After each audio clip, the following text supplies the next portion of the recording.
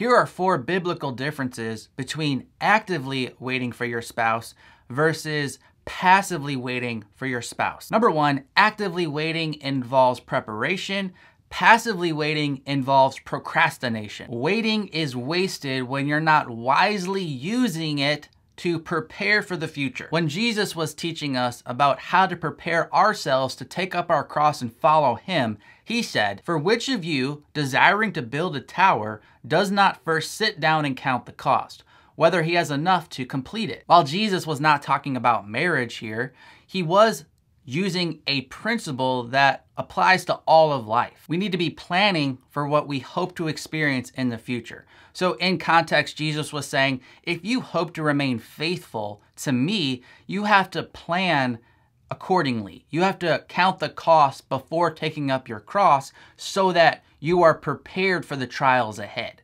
Likewise, when we're thinking about preparing for marriage, we need to think ahead and actually plan for the outcome that we hope occurs one day in the relationship context. So when someone is passively waiting, they will be procrastinating on working on the character development that they know needs to occur before they could actually thrive in marriage. When someone is actively waiting, they will also be examining themselves and using this time of waiting wisely so that they're preparing themselves to thrive in the future marriage they hope God will bless them with one day. Number 2, actively waiting involves working hard and leaving the results to God. Passively waiting involves not working hard, but still expecting the results from God. Christians often get confused when the topic of works comes up.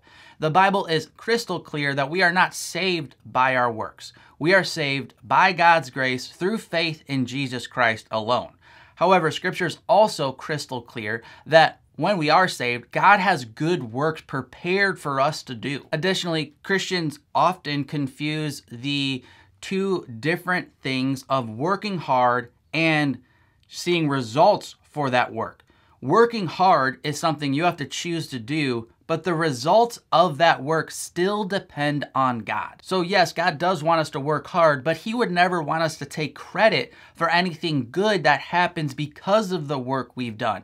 Only God deserves the glory because he's the one who produces the results. So when you're actively waiting for God to bring your future spouse into your life, you will be doing the hard work necessary that God is leading you to do, and you will give God the glory for any good results that occur. So for example, you'll be putting in the work to meet other eligible Christian singles.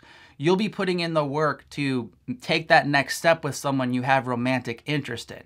You'll be putting in the work to go through a wise dating process so you can get the discernment you need from the Lord to gauge whether or not this is the right person for you. And then you'll have to wait for the results from God. If you're passively waiting, however, you just won't be doing these wise steps that require hard work, and you'll still be expecting God to give you the results you're hoping for. Number 3, actively waiting for God to bring your future spouse into your life involves discernment and using good judgment.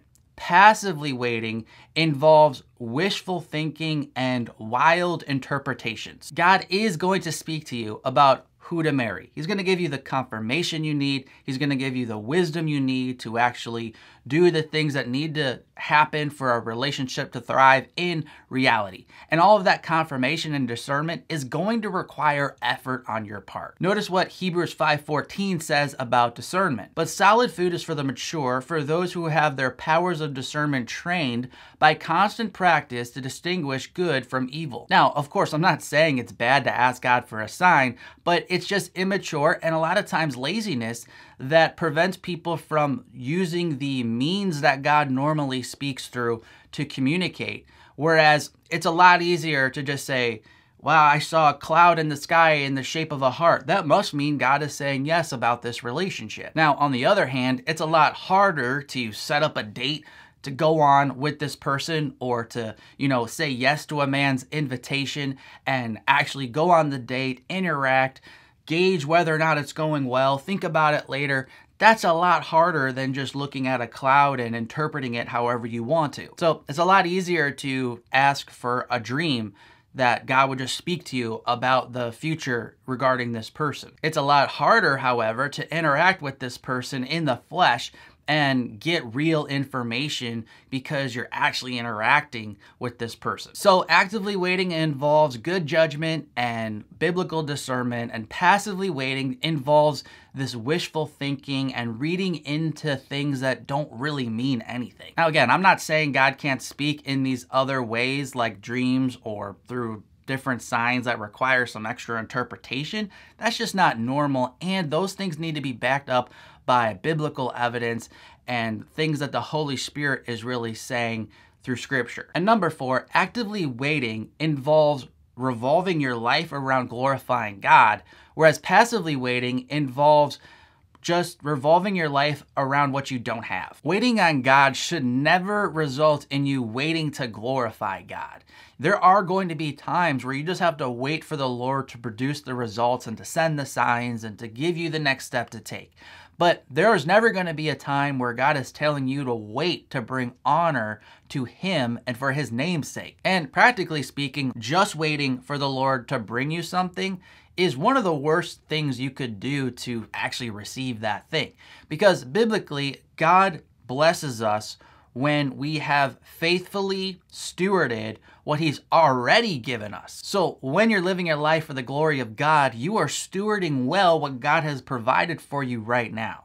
And practically speaking, that's usually the time where God pairs you with that other person He's been waiting to pair you with, because you're both on the same road seeking to glorify God, and He wants to partner you with someone to make your effectiveness even greater for His name's sake. A thumbs up helps this content spread to other people who might need to see it. I'm Mark from ApplyGodsWord.com. Until next time, God bless.